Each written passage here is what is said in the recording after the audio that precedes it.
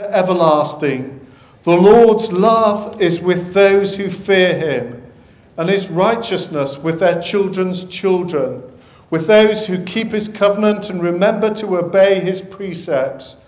The Lord has established his throne in heaven, and his kingdom rules over all. The everlasting love of the Lord our God has been with us this week. It's a love that is divine. It's a love that excels. And so we stand and celebrate God's love.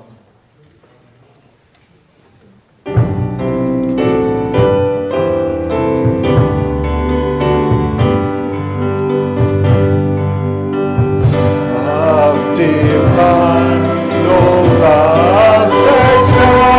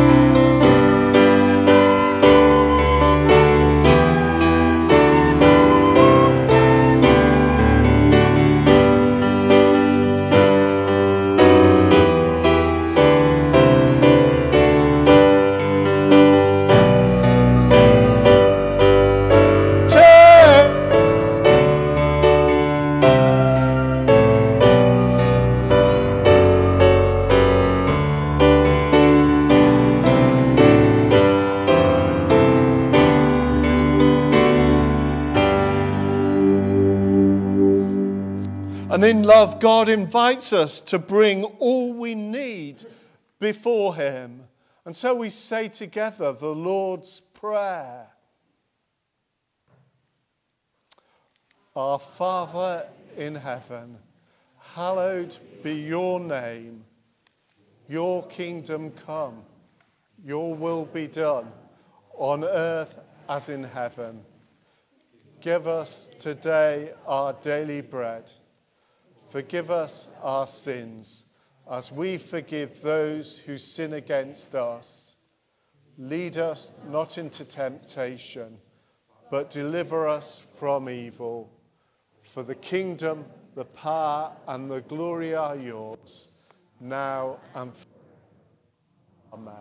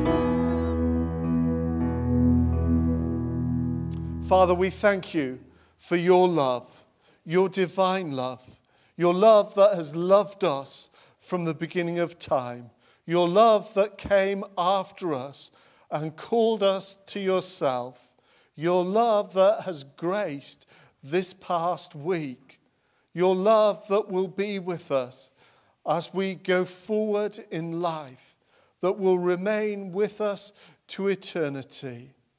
Father, we thank you for your amazing love, its richness, its fullness, the blessing it is to us. You are an incredible God of love, and we give you thanks and praise. Amen. Please feel free to be seated, and I can't see Yvonne. Oh, there she is. Yvonne's going to read 1 Corinthians 12, verses 12 to 14. Just as a body, though one, has many parts, but all its many parts form one body, so it is with Christ. For we were all baptized by one Spirit, so as to form one body, whether Jews or Gentiles, slave or free, and we were all given the one Spirit to drink. Even so, the body is not made up of one part, but of many. Thank you, Yvonne. What you should have somewhat near you is a sheet of paper. And what I want you to do is draw around your hand and then cut it out. If your hand happens to be bigger than mine and doesn't fit on a sheet of A5, I do have some sheets of A4 here.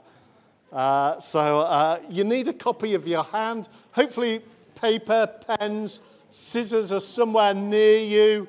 There are a few scissors on chairs that are unoccupied, so feel free to raid them. But you need your hand.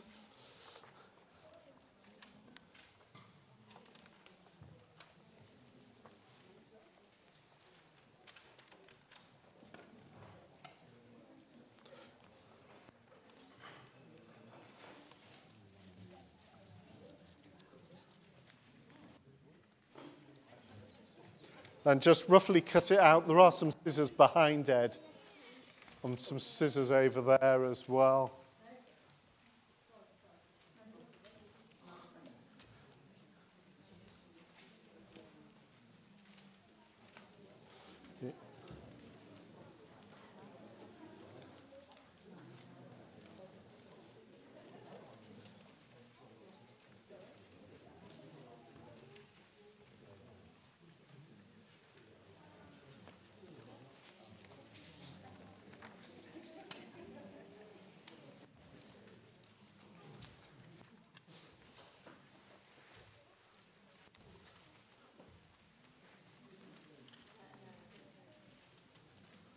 There are some left-handed scissors here at the front, if you're left-handed.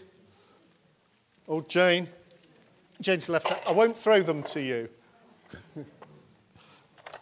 Do you know where the root derivation of the word left-handed in Latin comes from? Sinister.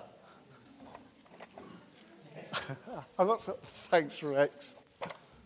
It's just one of those interesting facts, isn't it? It's all to do with the army. If you were left-handed, you could cheat in a battle, apparently.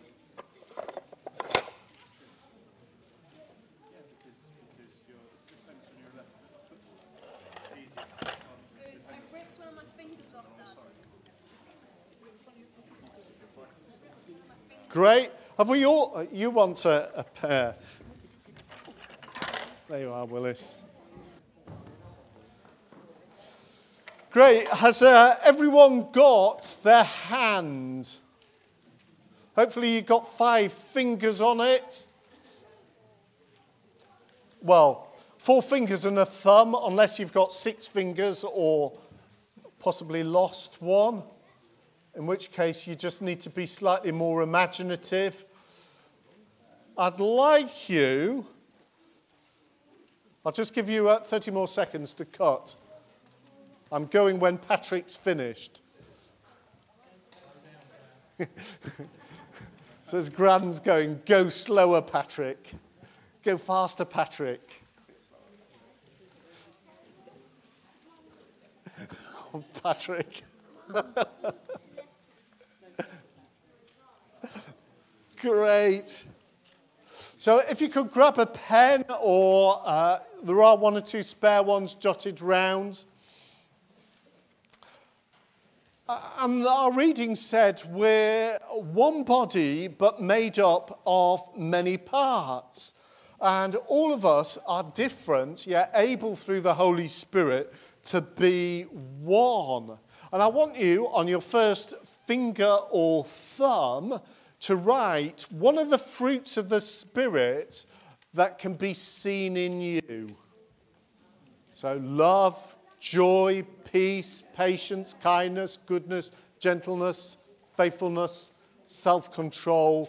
One of the fruits that you think is particularly seen in you.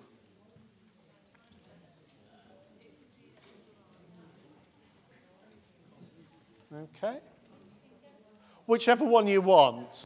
We're going to be writing 5 things, so...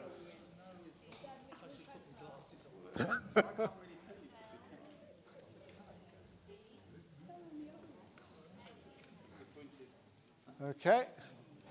So on the first finger, one of the fruits of the Spirit that can be seen in you.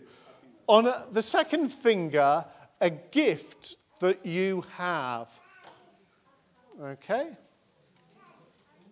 Doesn't have to be one of the spiritual gifts mentioned, but something that you are good at or you excel at.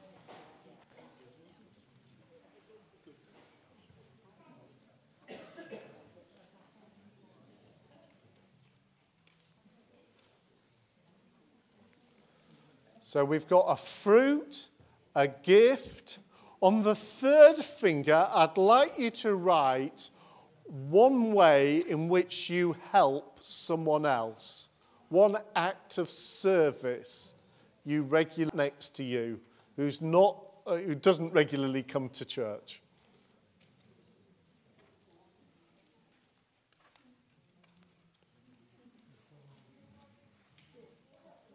Okay. So we've got a fruit, a gift, an act of service, a person, and on the last finger, I'd like you to write a dream you have for this church. Something you'd like to see happen, this church to be. You think, wouldn't it be great if God did this? Had a youth group of 500 or something like that. Okay.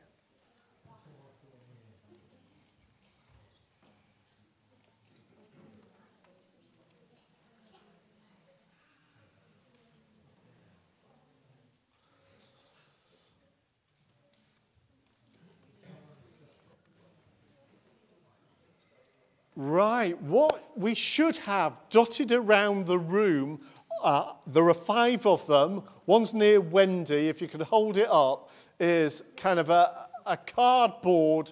It is going to be a hoop. So there's one there. Has anyone else got one? Janet's got one.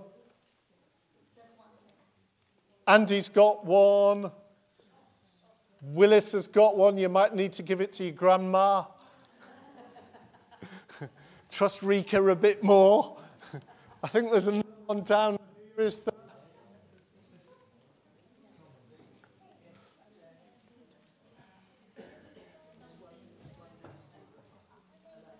One next to Elaine. So we're going to trust Adil to do... No, they're handing it to Marlene, delegating responsibility. What I want you to do, 50 people to a ring, stick your hands round the outside of the ring. And when you've got your hands stuck round the outside of the ring, if you can bring the 5 rings forward, and hopefully Karen and I will do something with them to join them together as a symbol of our unity. So go and find someone with one of the rings, stick them all down.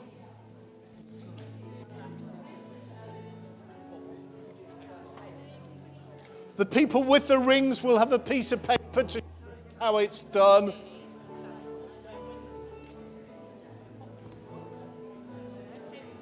So we want to...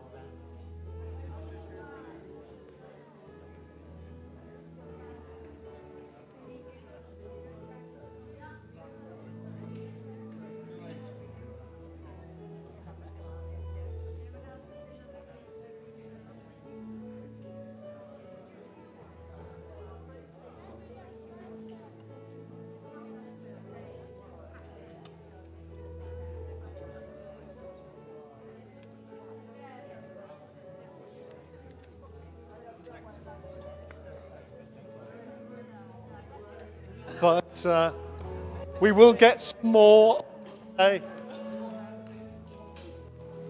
I think along with more scissors. Great. Have we got the hoops anywhere near? Finished? Sorry?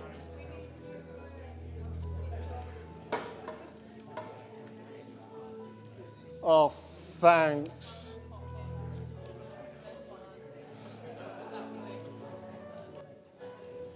We'll just try and get a few there.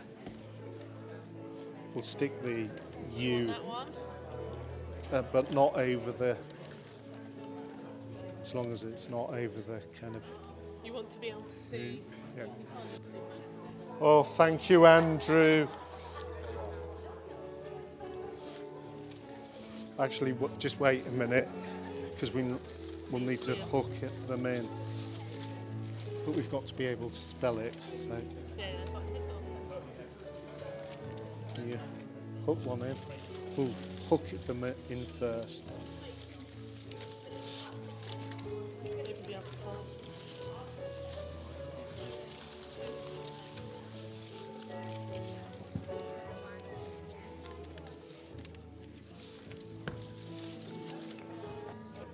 Just doing some construction at the front. And we're just waiting for a few more rings to come.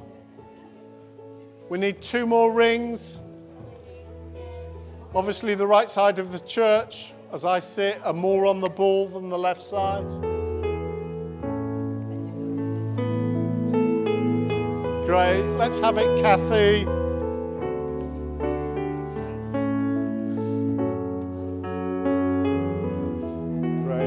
Thank you, Kathy. There you are. That's it. Oh, thank you, Willis. Yours looks great. Fantastic. And Paul Karen has the task of assembling what I want. And while Paul Karen is assembling things, we're going to recognize that everyone needs compassion, especially Karen.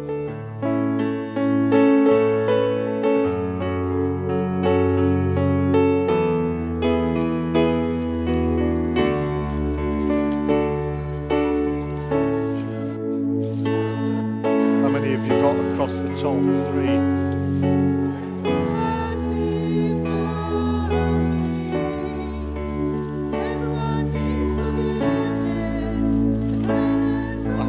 Supposed to go down here.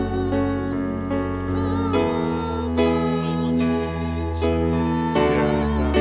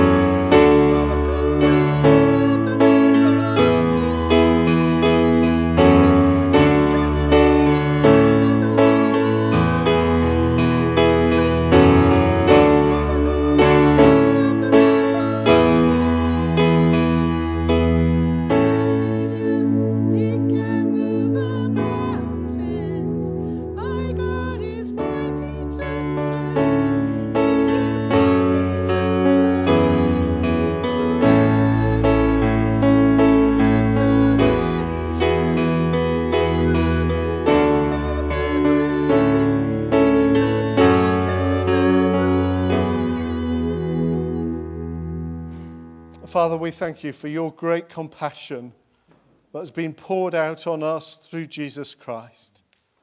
Your love that has touched us and graced our lives. We thank you. You're a great God. Amen. Please feel free to be seated. We can't quite see our rings, but we have unity, despite the fact we're all very, very different. And it's just a reminder that in the power of the Holy Spirit, very, very different people can be united together because of him. Children and young people, feel free to go to your groups.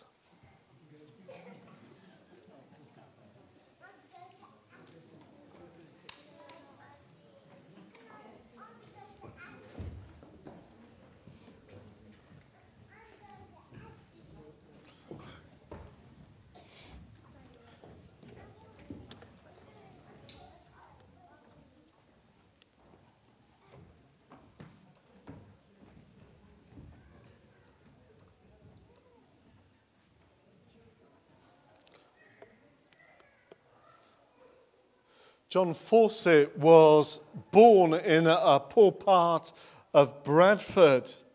He was orphaned at the age of 12. He became a tailor and he was largely self-educated. He was converted by the preaching of George Whitefield at the age of 16 and began preaching soon after. Wonder if we would give 16, 17-year-olds the opportunity to preach. But in days gone by, if you became a Christian, you were given the opportunity. So he began to preach shortly after he was converted. He was called to a poor Baptist church at Wainsgate, which is in Hebden Bridge. 7 years later, he received a call from a very large church in London, Carter's Lane. He accepted the call, preached his final sermon, and on the day of the departure, the wagon was loaded with his goods. The distraught congregation gathered around and begged him to stay. We're talking the 1800s. So we're talking big operation to load your car and then transport down to London. And the love and the tears of the congregation prevailed as he decided not to move. They unloaded the wagon and put all the furniture back in the house.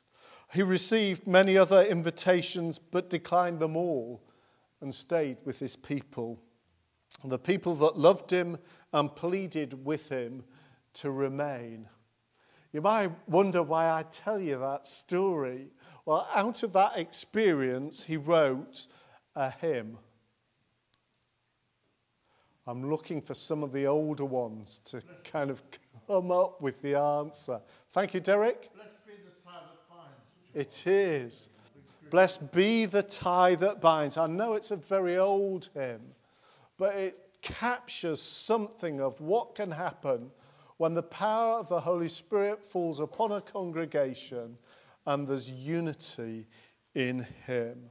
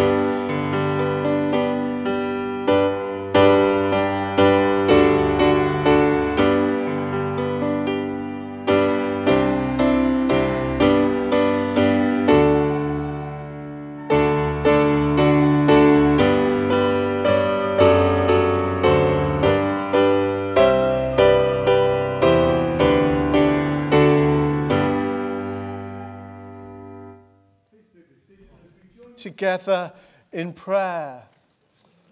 And we're grateful for the way in which God unites us, but we want to pray for our Christian brothers and sisters, particularly in the Ukraine, and join with the churches in praying a prayer that is being encouraged for Christians to pick up as we then go on to pray for our leaders and ourselves. God of all peoples and nations, who created all things alive and breathing, united and whole, show us the way of peace that is your overwhelming presence. We hold before you the peoples of Ukraine and Russia, every child and every adult.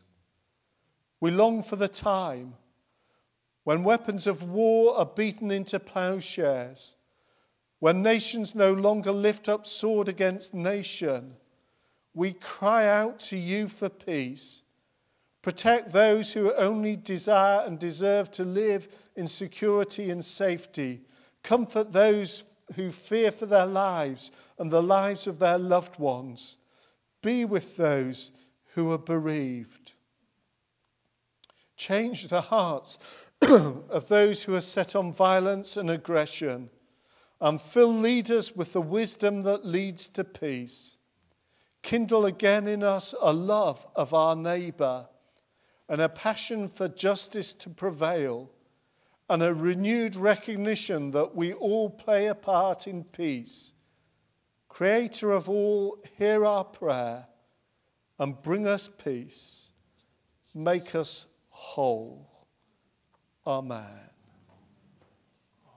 Heavenly Father, we continue to pray for our government, for godly men and women to influence, and for righteousness and justice to flourish in whatever party and in whatever way is happening. Our hearts are sad by what we've heard this week, of what has gone on in the corridors of power, not only amongst the politicians, but amongst the civil servants as well. We pray for an end to all toxic habits and attitudes, for your rule to be upheld, and for all culture to be honourable. We pray for compassion within our government, for those that are increasingly going to find it a struggle to make ends meet, for good decisions by those making decisions, both for the leaders and the families themselves. We pray for the children that are vulnerable, for whom a meal on the table is not always guaranteed.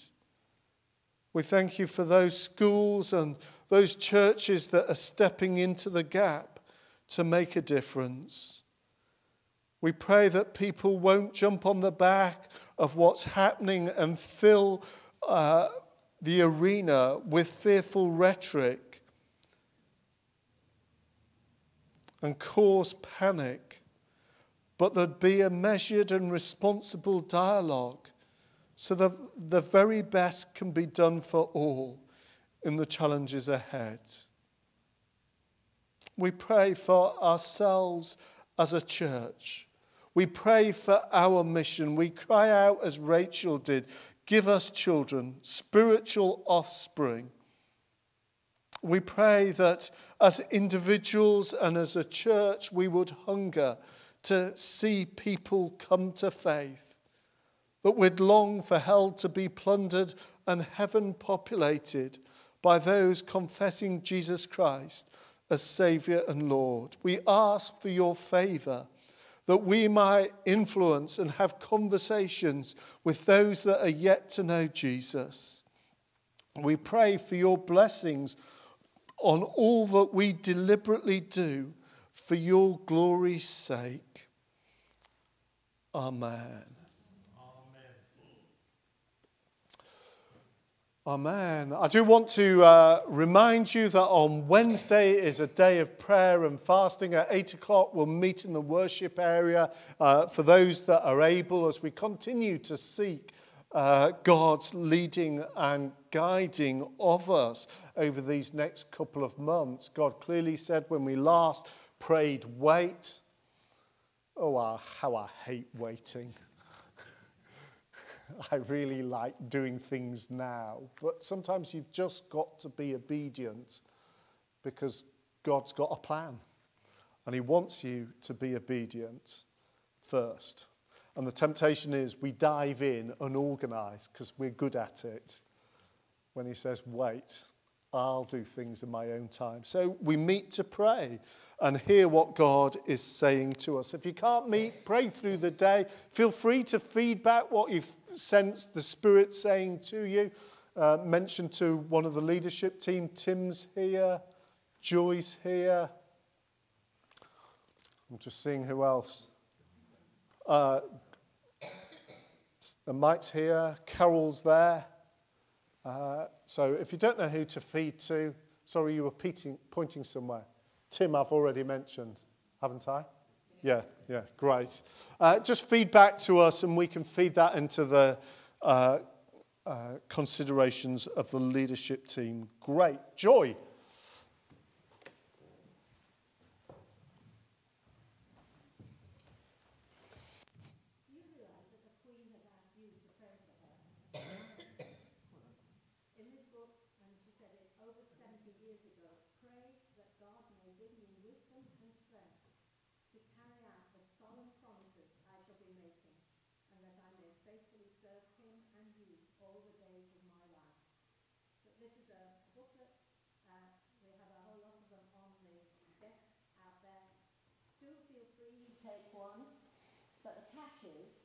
You take another one that you give to someone else in your neighborhood or in your special groups and that sort of thing, so that you're giving one to someone else that they too can see what the Queen has to say about her faith and how it can impact us. It's beautifully produced. If you want to contribute to it, it costs about £1.60. Put it in an envelope and put it in the church offering or something like that if you want to. So it's the Jubilee this week, and this is a time now to share this with our communities. Thank you. So let's pray. Heavenly Father, we thank you that by all means possible you reach out and win and influence people for your kingdom. We pray for this booklet that's being handed out by so many people, that the faith of the Queen can stir people to ask spiritual questions in these uncertain times. So we pray that you would bless us as we hand them to our neighbours, as we share them with those you lay on our hearts. We commit that to you in Jesus' name. Amen. We're going to read again from Ephesians chapter 4. Ephesians chapter 4. And Yvonne is going to read for us verses 1 to 6. And then Ernest will come and bring God's word to us. No, she's not. Yeah. I'm on the ball this morning. For the first time ever. As a prisoner for the Lord, then I urge you to live a life worthy of the calling you have received. Be completely humble and gentle. Be patient, bearing with one another in love. Make every effort to keep the unity of the Spirit through the bond of peace. There is one body and one Spirit, just as you were called to one hope when you were called. One Lord, one faith, one baptism, one God and Father of all, who is over all and through all and in all. Amen. Thank you, Yvonne.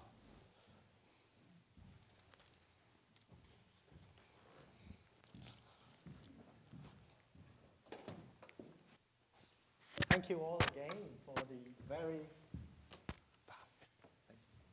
very warm welcome. Thank you, Pastor John, and thank you for inviting me here to this lovely church that can share God's word together. Yes, a little bit of myself, just to introduce. I serve as a church elder at the Chinese church in London, and our church has several locations. The one that I'm serving in is in Soho, which is about just a few hundred yards from the Chinatown. And it's so uplifting to hear the story of John Fawcett. It's about in the year 1887, just about 70 years after John has gone to be with the Lord, and the Soho Baptist Chapel was built. And this is the building that we are currently holding our Sunday services. So here's a bit of connection we have here. We thank the Lord that we can share in the same body of Christ. Let's begin with a word of prayer. Lord, as we open your word, speak to us through your Spirit, just as you spoke to Paul when he wrote this letter to the Ephesians. Holy Spirit, come inspire us and speak to us individually in the name of our Lord Jesus Christ. Amen. I need to put this back.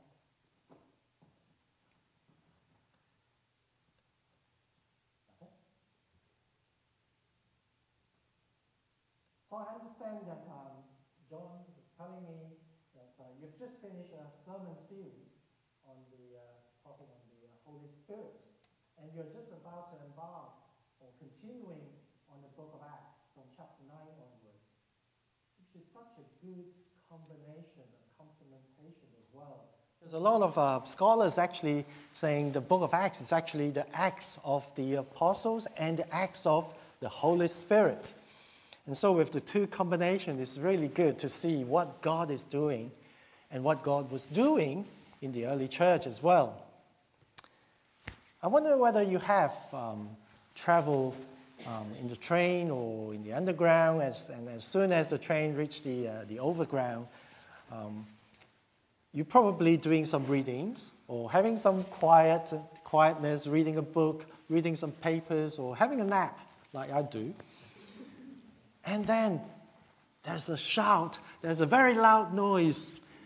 You hear someone actually speaking very loudly into their phones. Have you come across that? Woke you up from your nap. Now, I'm not a person who likes to eavesdrop, but I call this kind of thing is kind of forced eavesdropping. You know, even with my earphones on, I could still hear the noise. And you can guess sometimes, even though it was a one-way conversation, you can somehow guess what the topic was, what the subject matter was. You know, it could be a business transaction, it could be a domestic incident, it could be an argument, an appointment. And you can also somehow guess the relationship as well, from the caller and the receiver, whether they are friends, whether they are hostile to each other, whether it was a formal conversation, and so on. Right, reading a letter from Paul is something like that as well. It's quite similar, because it's a one-way conversation. You read the book of Ephesians, you know what Paul is saying, but somehow you can guess what he was trying to address to the people in Ephesus. So certainly, we know the book of Ephesians was written by Paul, because in chapter 1, verse 1, Paul introduced himself. He said, Paul, an apostle of Christ Jesus. You see, the way they write letters is very similar, but somehow the order is slightly different. The author actually put their names first. When they write the letter today, we try to say, dear so-and-so, right, at the beginning. And then right at the end. So sometimes I have to scroll all the way to my emails or my letters. I have to flip all the way to the end and say, oh, so that's John writing a letter to me. But in the early days, it wasn't like that. The author actually put a name first. So chapter 1, verse 1, Paul, an apostle of Jesus Christ. So Paul wrote this letter. And also, Paul's relationship with the Ephesians is quite clear as well. We know that Paul has been to Ephesus a couple of times. The map here is quite useful. So Paul went to Ephesus during his second and his third missionary journeys. And in Acts chapter 20, it records the third missionary journey. So Paul was actually coming back from his third missionary journey. He went to Ephesus, all the way to Europe and come back. And on his way back, he stopped at Miletus. Now, Acts chapter 20 was telling us that Paul wants to go back to Jerusalem in order to, in the right time for the day of Pentecost. So he wants to celebrate that festival in Jerusalem. So when he reached Miletus, which is about 50 miles from Ephesus, instead of going to Ephesus, which is in the opposite direction, in which case he wouldn't be able to do it in time to go back to Jerusalem because it's still a long way back to Jerusalem. So he called for the elders to come and meet him in Miletus, about 50 miles away. So then the elders came and saw him, and Paul spoke to them. Little did they know that it was probably his final words to the elders. And then after that, he went back to Jerusalem. Interesting, in Acts chapter 20, verse 37, it says that there was much weeping on the part of all. They embraced Paul and kissed him. How many times have you seen a few grown men kneeling, embracing, and weeping at the same time? Well, Paul and these elders must be very close friends, right? They're brothers, they're co-workers. Paul's actually spent quite a few years in Ephesus, building the church there, nourishing, establishing, developing brothers and sisters there. You don't do these kind of things with strangers, do you? So in a way, we can see Paul has a very special relationship with the brothers and sisters in the church in Ephesus. And sure enough, soon after Paul returned to Jerusalem, he was arrested and imprisoned. So the letter to the Ephesians is one of the letters written when Paul was in prison. How do we know that? Because it's pretty obvious from the book of Ephesians. Chapter 3, verse 1, chapter 4, verse 1, chapter 6, verse 20. Paul is addressing himself as a prisoner for Christ Jesus, a prisoner for the Lord, an ambassador in chains. So it's very likely that he was under house arrest, as recorded in Acts chapter 28. Paul was allowed to stay by himself, of course with a soldier guarding him, but he was free to meet with people who came to visit him. And he churches that he built for the brothers and sisters, for the leaders, for the elders that he met in those 2 years.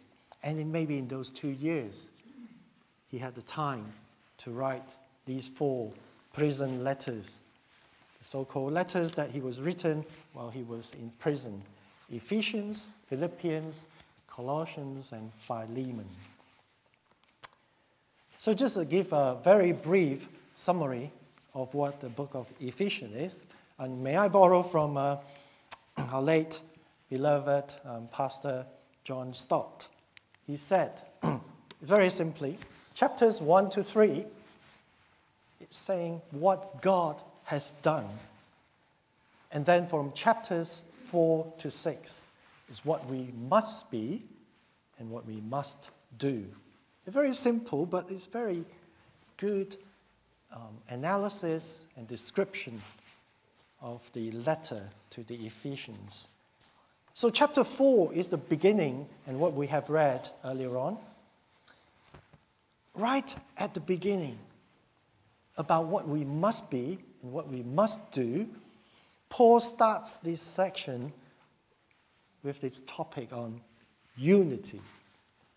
So that's how important it is. Before we talk about the relationship between husband and wife and an employer and employees, parents and children, Paul starts with unity of the Spirit. In verse 1 he says, to walk in a manner worthy of the calling, worthy of the calling to which you have been called. So what is this calling? What have we been called? If you read the whole letter thoroughly, you'll find that there is a central theme to what Paul is trying to communicate. He's telling the people in Ephesus, God is creating a new order. He's creating a new people, one people. You see, when God created the world, man and woman, animals and plants, and it was a perfect world. But sin entered the world through disobedience.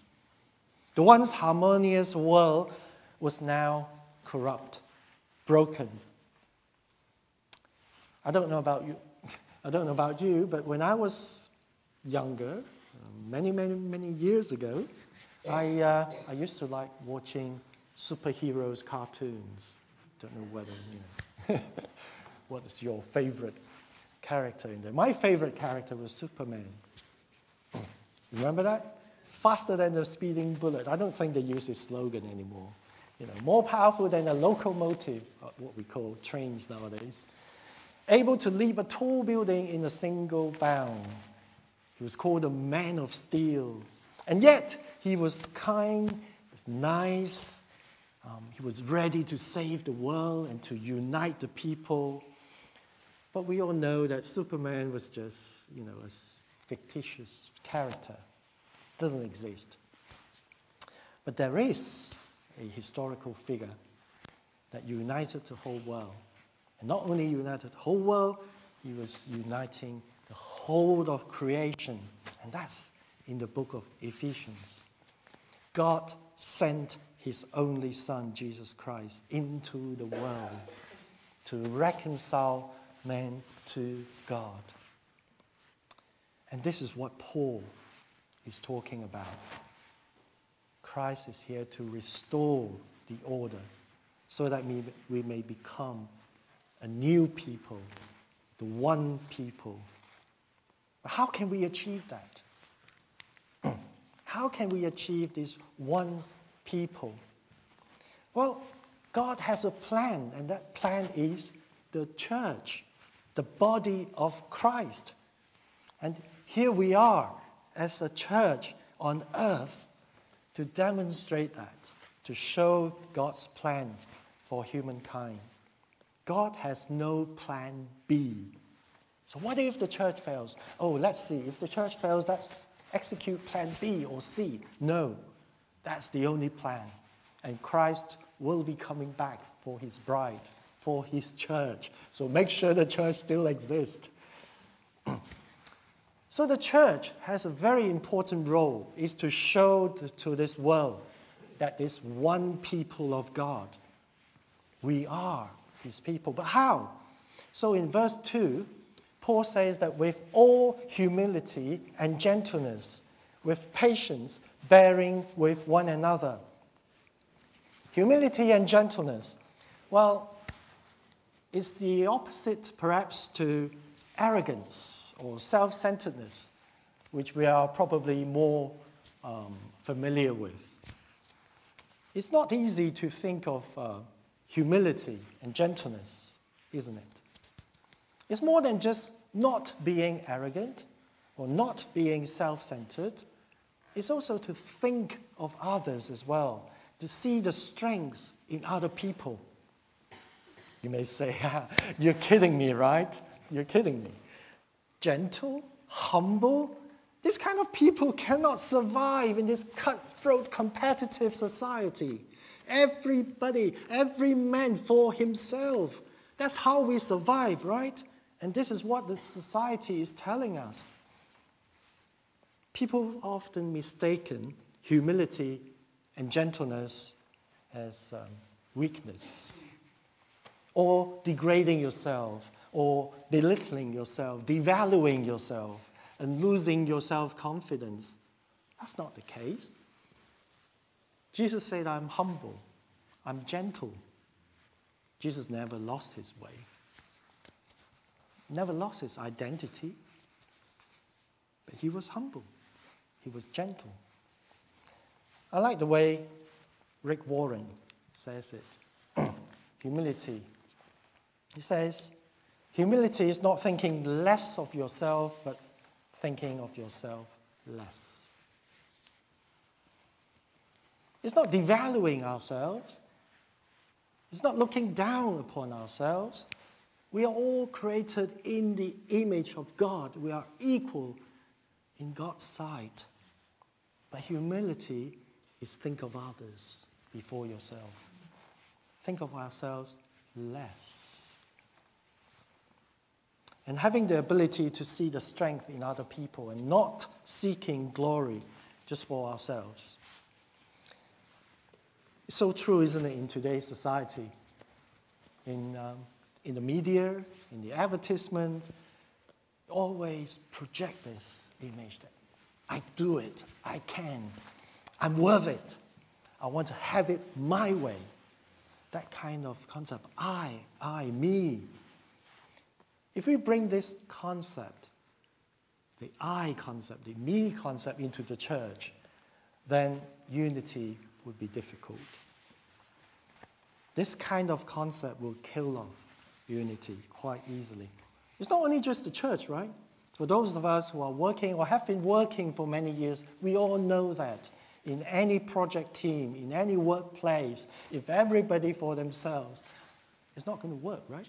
The project is going to fail. You've got to work together. You've got to unite. Warren Wiersbe said something. I quite like the way he puts it. He says, it's amazing how much God can accomplish if his workers don't care who gets the credit. It's so true, isn't it? If we serve together, and if all of us trying to grab credits, I did it, you should praise me for it, then it's not going to work. You break the unity.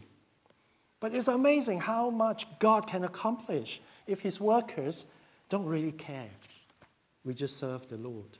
We don't care who gets the credits.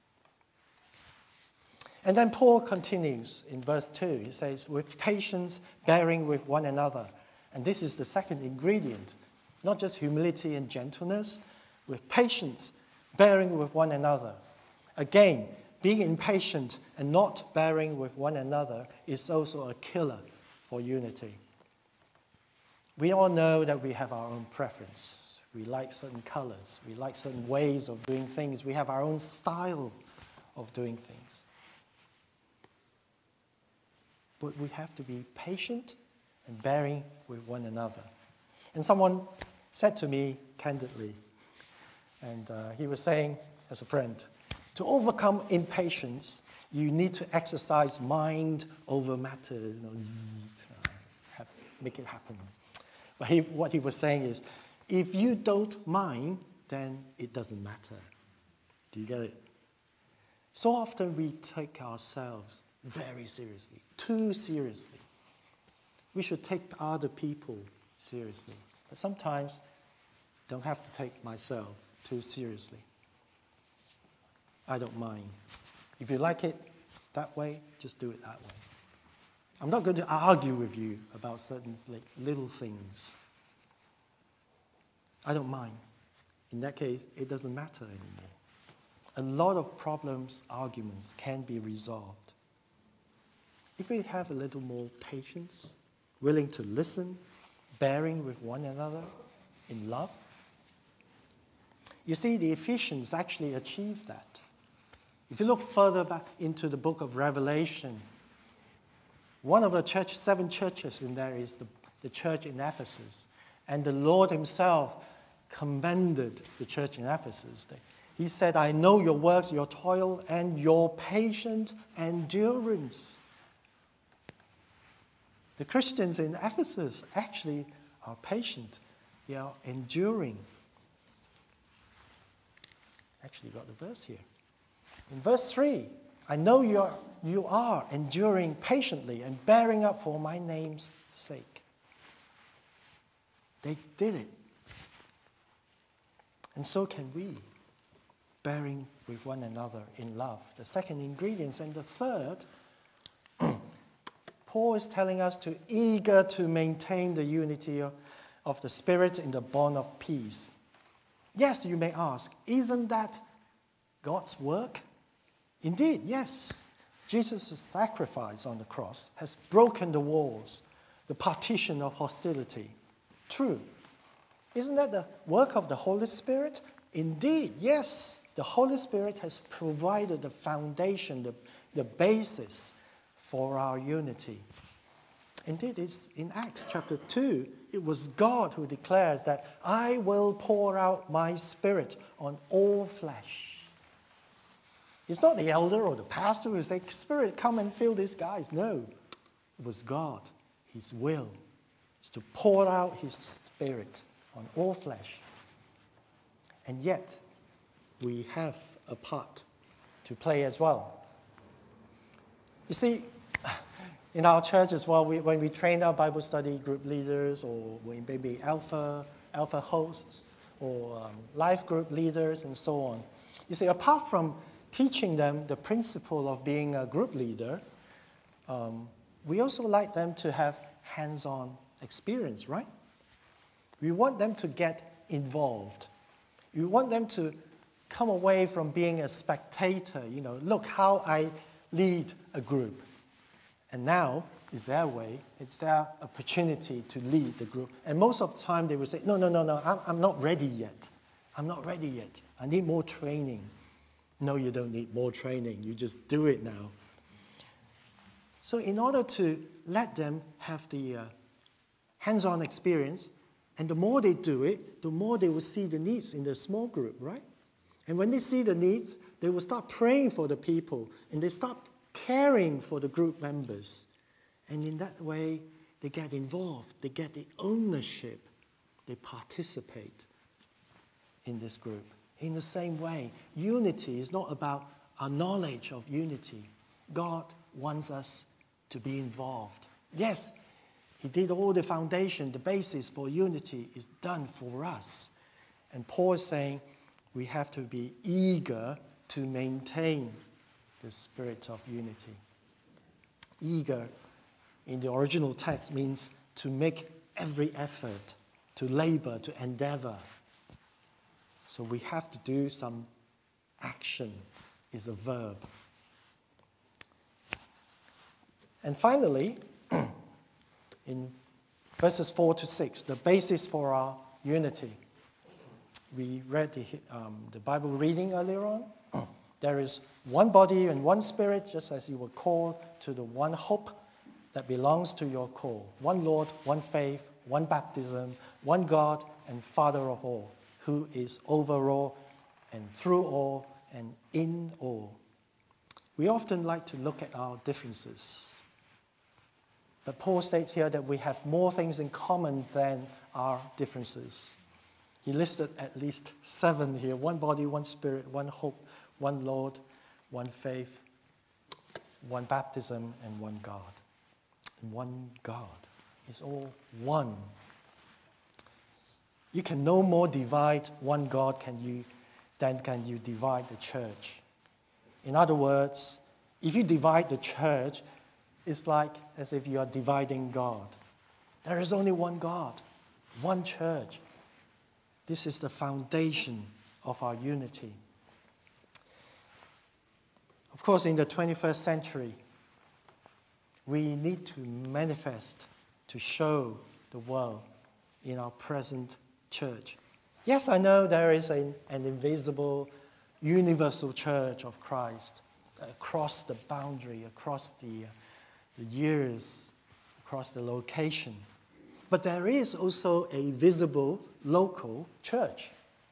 This is the church that is visible to the world. And this is why unity in the Spirit is so important, because the world is watching. They can see us. They cannot see the invisible universal church, but they can see us in Teddington. in London, in Soho, and they're watching. You see, 2,000 years ago, in the Middle East culture, in a typical Jewish community, in their minds, there are only two types of people. Very simple.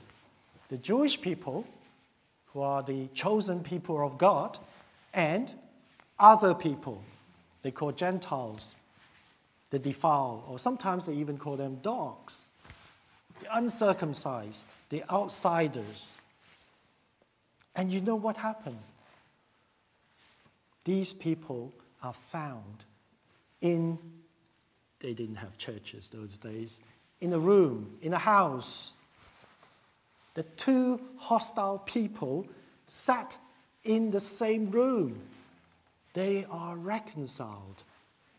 Amazing, unthinkable. That's why in Ephesians chapter 2, Paul is saying this. But now in Christ Jesus, you who once were far off have been brought near by the blood of Christ. For through him, we both have access in one Spirit to the Father. So then, you are no longer strangers and aliens, but you are fellow citizens with the saints and members of the household of God. We can see the world is divided. We can see people against people, nation against nation. You just need to read the news, so I don't need to tell you more about this. We just had 2 world wars in the 20th century, and the Afghan war is still skirmishing in the background, and yet the Ukraine war is already started. But Christ came to bring in the new order, a new people. He was sorting out the root problem in the human race. So in the first century Palestinian area, in Palestine, in Asia Minor, it was unthinkable that in a place where Jews and Gentiles could be in the same room. Not just sitting there, they were sharing communion. They were worshiping the same God. It was unthinkable. But Christ has broken down in his flesh the dividing wall of hostility. It's only in Christ and in Christ alone we can share this unity of the Spirit. It's only not just for this time. I like the rings here that is putting all our hands together, rings signifying there's no starting, no ending, right? It's not just unity, but it's also eternity. Forever in Christ. It's not only just on earth, but it's for eternity. That's what Christ has done for us. So, brothers and sisters, the Church of Christ has to demonstrate this to the world. If the Christian people could not demonstrate this unity of the Spirit, then what chance does the world have? Just to close, just a small short story. I was born in Malaysia, so in 1969, May the 13th, there was a riot in Malaysia. It's a major riot. And due to the conflict between the Malays and the Chinese, and after the election, so I won't go into the politics because not much was being recorded, but suffice to say that many Malays and Chinese were killed in those riots. I was in primary school, and since the riot, we were being told the Malays were the bad guys, never trust them. There was racial hatred mutually expressed. In West Malaysia, of course, is slightly different because the Malays who are born to be Muslims by law, they were not permitted to enter a church. And the church should not invite any Muslims there. It's a criminal offense. If the church does that, it would be shut down. In 1985, about 16 years after the riots, I went to East Malaysia. In East Malaysia, it's slightly different. I went there to visit a missionary couple. The policy there is slightly different. The Bumiputra, meaning the native people, well, some of them are Malays, they were given the religious freedom. They can choose their own religion. So there are quite a few Christians among the native people. Some of the tribes like Iban tribes and the Kadazan tribe, they became Christians. So when I visited this couple, a missionary couple, they took me obviously to their church and visited their church. And I really can't forget that moment. When I entered the church, I met someone who looked like a Malay, a Muslim. And he walked towards me. He held his hand out and shook my hand. And he said this. And, well, he introduced himself first. And the name obviously sounds like a Malay name. And he said, "Welcome, brother." It's no big deal, right, to all of us here. We do that all the time. Hey, welcome. Hey, sister, here, brothers. Hang on. Have you forgotten that riots? Have you forgotten all the Chinese people that you killed? Have you forgotten about the hatred, all the bad things that you have done? Only 16 years ago, I never met a Malay Christian. He was the first. At that moment, I think I truly experienced and understood the unity of the Spirit in the bond of peace. Christ has broken down in his flesh the dividing wall of hostility. No philosophy, no politics on earth is greater than this unity which spans across to eternity. So maybe something for us to ponder as well. If this unity of the Spirit is so important to us, to the church, definitely to Christ, then how do we live it out? How do we live out this unity? Perhaps, I just wonder, if there are strangers actually walk into our church in Soho, in Teddington, will they see us as one people? Will they see that? Perhaps these are some food for thoughts. Let's pray. Blessed be the tie that binds our hearts in Christian love. The fellowship of kindred minds is like to that above. Thank you, Lord, for uniting us in your Spirit. Yes, Lord, only you could do that. But help us, Lord, daily to walk in a manner worthy of the calling to which you have called us. Give us his strength. And Holy Spirit, help us and lead us every day to walk in your path and in your will. In Jesus' name we pray. Amen.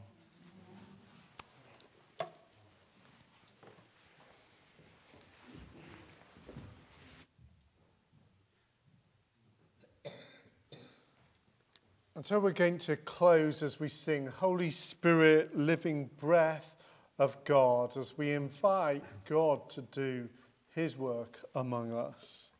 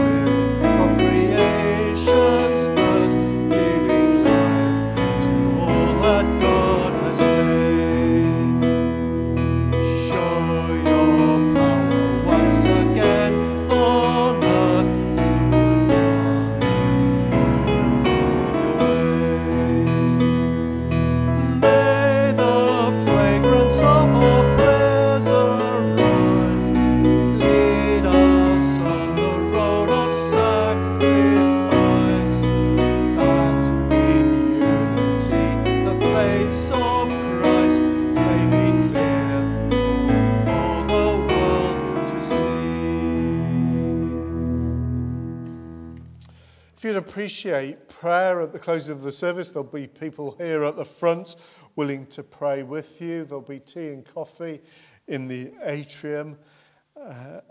We read against the words of Ephesians 4. Be completely humble and gentle.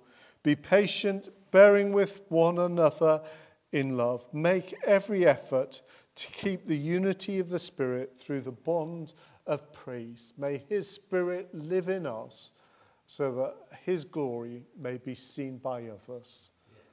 Amen.